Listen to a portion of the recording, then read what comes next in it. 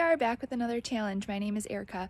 I am an AFA certified group fitness instructor and RRCA certified run coach.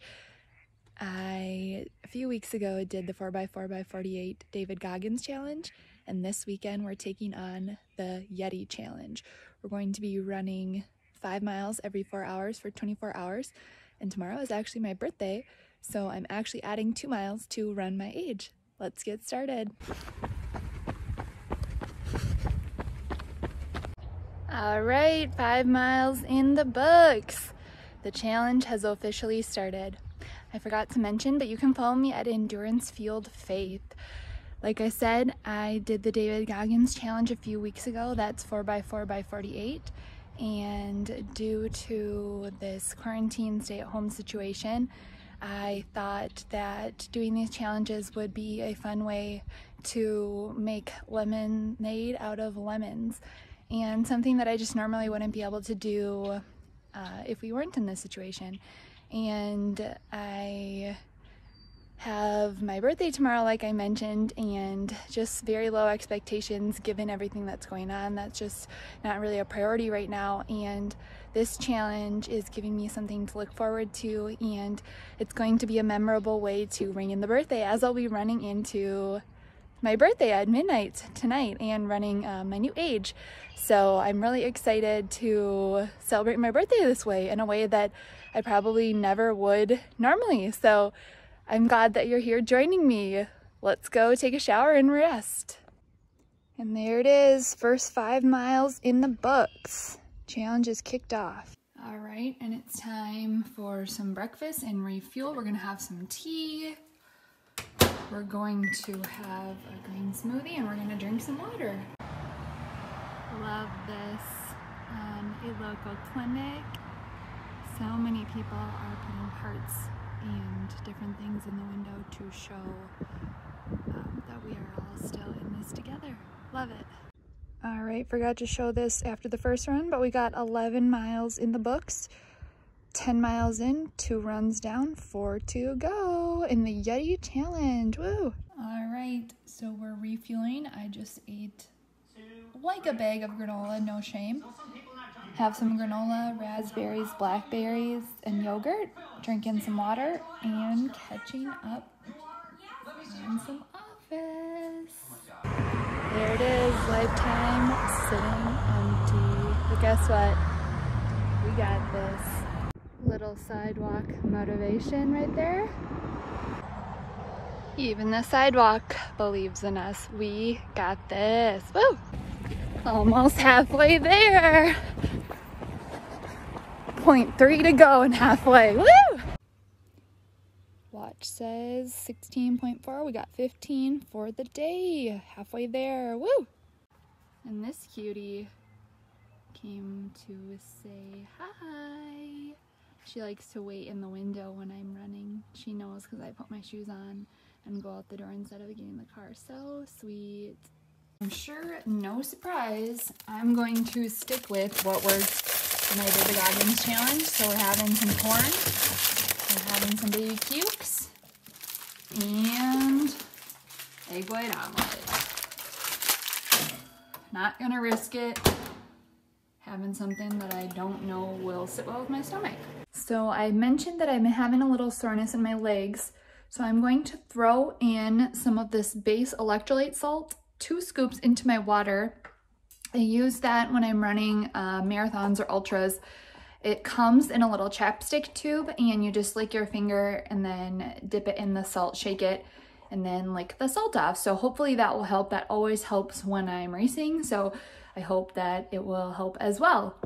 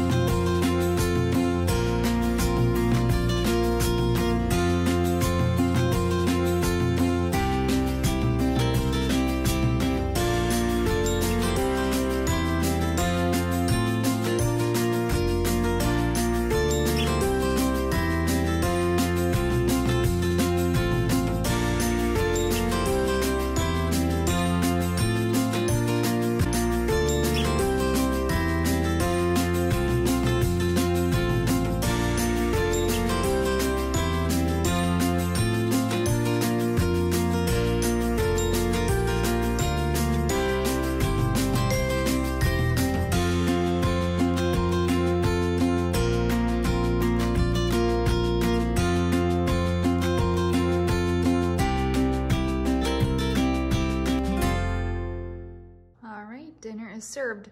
The omelet turned into more of a egg scramble, but that's okay. All right, 5 more miles in to get 20. Next run will be 25 and into my birthday. We got 12 more miles to go. All right, time for a salt bath and some snacks in the bathtub.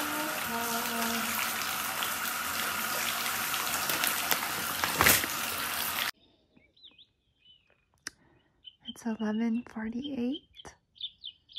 And it's time to get up and get ready to run into my birthday. Woo! Thankfully, I got some sleep and it was easier than trying to sleep during the David Goggins 4x4x48 challenge. So I'm thankful for that and thankful that I only have one more set of miles after this. And some more sleep to come.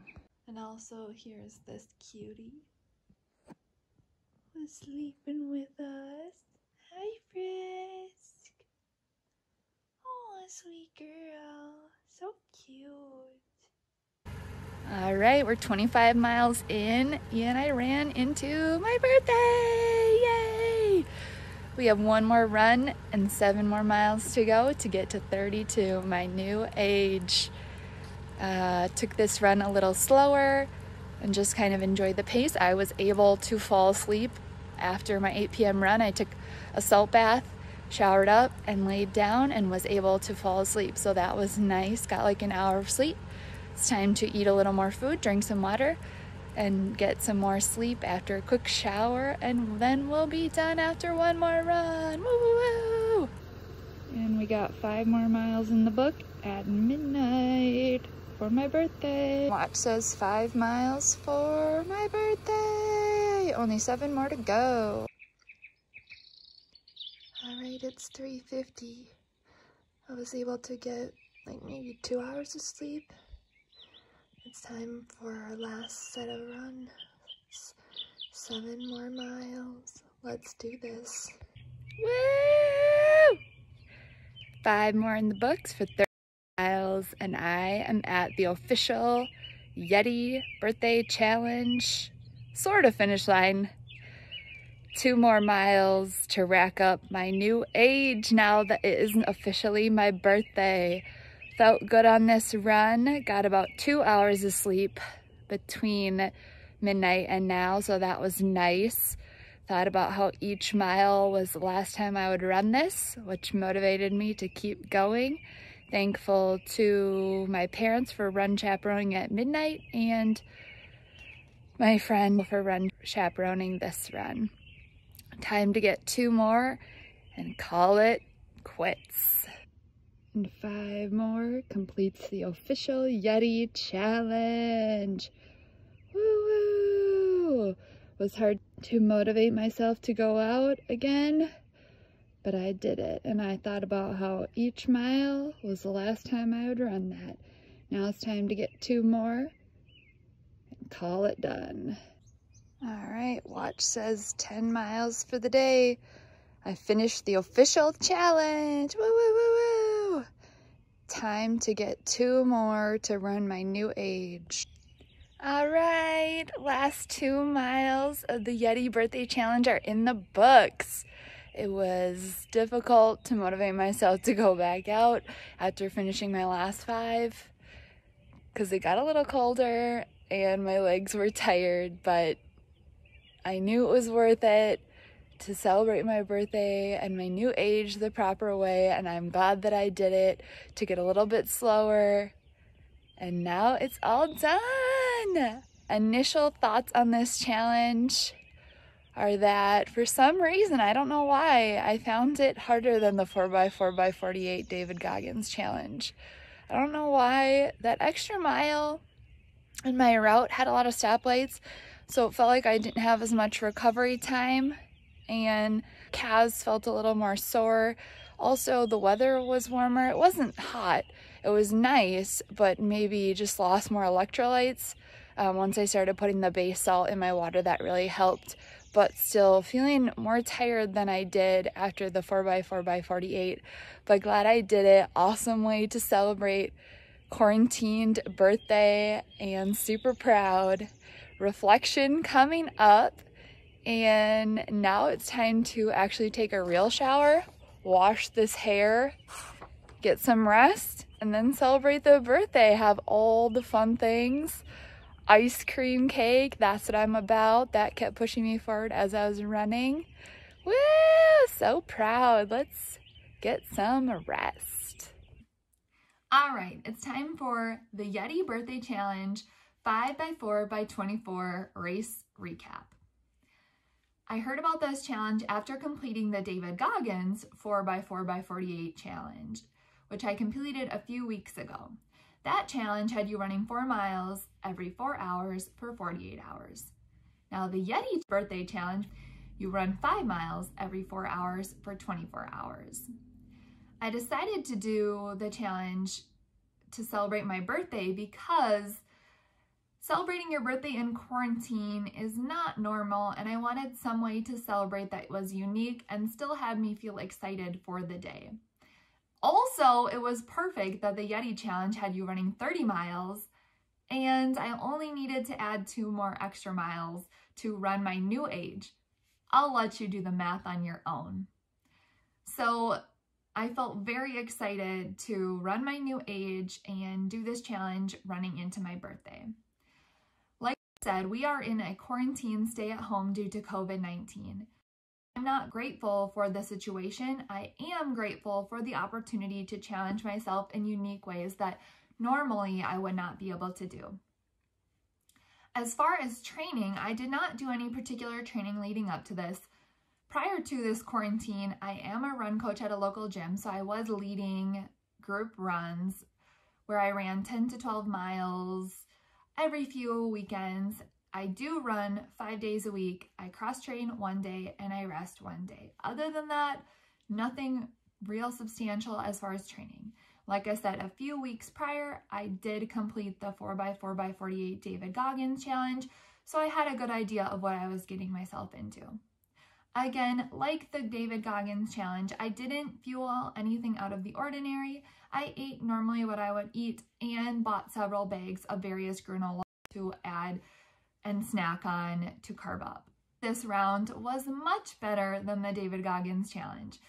It was 60s, sunny, and beautiful. However, as soon as I posted to my friend who joined me virtually doing the David Goggins challenge that the weather was so beautiful, the next run, halfway through, it started to rain, and it felt like that rain cloud did not leave me the entire time. I went into my house laughing, kind of annoyed because it was just enough rain to be annoying, and I hate the feeling of rain falling on your face. I don't know what it is. I don't know what it is. It annoys me. Go into my house, then when I get ready to go to my next run, the sky is perfectly clear.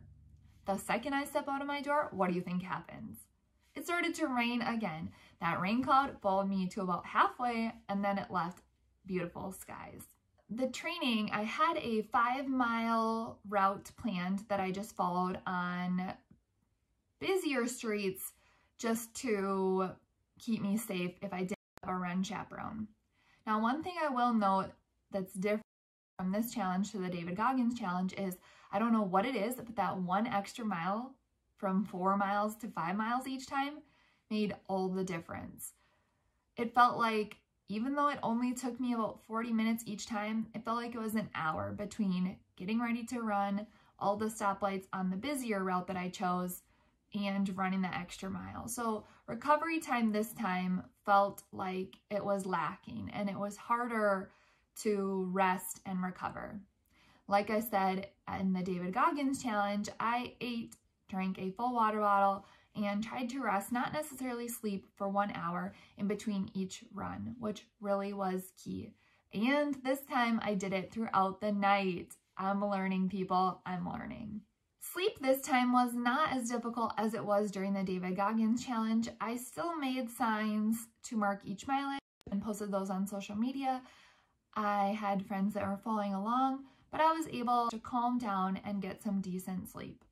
Also, knowing that this challenge was only 24 hours was very helpful. However, I did find that the warmer weather was a challenge. I found that early on the first day, my legs were very sore, and what I simply did is I have base electrolyte salt that I use in the summer for long runs and marathon trainings, and I just added a few scoops of that to my water each time, and that really seemed to do the trick. It didn't taste good in the water because I could definitely taste it, but it did the trick. For fueling, in the morning, I just drank my green smoothie and had a cheese steak like normal. For lunch, I had some yogurt, some grapes, some carrots, some nuts. And for dinner, again, I had the egg white omelet with avocado, mushrooms, queso fresco. I had some corn on the side and baby cucumbers. I ate granola freely throughout the whole challenge just to keep the carbs going. Other than that, I want to thank my run chaperone for joining me again to help keep me safe. And funny about that, when I ran the midnight run, which was running into my birthday, which was so fun, my dad and stepmom joined me. And like I said, this time I ran a busier route instead of a neighborhood route that I ran in the David Goggins challenge.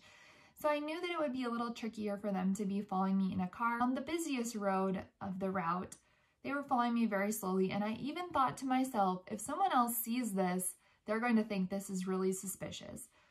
I mean, it was midnight, but there were still some cars out. Sure enough, when I finished the run, they told me that as soon as I turned off that road onto the next road, that a Domino's driver pulled in front of them and made them stop, got out and asked them what was going on and why they were driving so suspiciously, only to find out that I was his daughter and he was following me while running. I finished the run at 4 a.m. and after that I ran 2 miles, like I said, to get my new birthday age. All I want to say is that last 5 miles and that last 2 miles, it was really hard to get motivated. I was ready to be done. I'm definitely glad that I did the David Goggins challenge first and this challenge last, because I really felt, I don't know what it is, that this challenge was tougher of the two. And maybe it was just my head wasn't in the right space. I don't know what it was. It was definitely a fun way to celebrate my birthday, but just felt tougher. Those last 2 miles were a struggle. And it had also gotten colder from when I ran my 5 miles at 4 a.m. So I really did not feel like running those last 2. But I knew that I had come so far and that I needed to finish up and do it right. So I ran each run every 4 hours. So I started at 8 a.m. I ran 12, 4, 8, 12, 4, and finished at around 5:30 with those last 2 miles. Post-race, I was so happy that I did it, so happy to celebrate my birthday in a unique way, and so happy to be ready to celebrate with chips and queso and ice cream cake. That's what I'm about. After the race was all done, I took a shower and finally washed my hair, which I did not rush throughout the challenge. I would simply take a 2 to 3 minute quick shower, rinsing off and leaving the hair, because this hair does not dry after 4 hours only. Some tips that I would say if you're looking to do this challenge: definitely make mile markers and take pictures and post those to social media. The virtual cheering really helped, again, motivate me and encourage me to keep going. Also, like I said, take a 2 to 3 minute shower between each run. Have your clothes laid out. When I did the David Goggins challenge, I did have to wash my clothes after every 2 runs because it was colder and I only have 2 sets of cold clothes. This time it was so exciting to actually be able to just wear different outfits because it was warmer and I could run in a tank top and shorts. Holla! It felt amazing. Also, eat, drink a full water bottle and rest, not necessarily sleep between every run. That is key. And if you're a woman, recruit run chaperones to help keep you safe. I am so grateful that I had the opportunity to do this challenge, and it is something that I'll never forget. A very special and unique way to celebrate my birthday and my new age. I definitely suggest this challenge to anyone that's interested, although my favorite was the David Goggins challenge. If you want to hear more about that video, go ahead and look up here to click on that video. Also, please be sure to subscribe to my channel and click the notification bell to get notified of when I do future videos, and you can follow me at Endurance Fueled Faith. That's all. Go get after it and have a great day.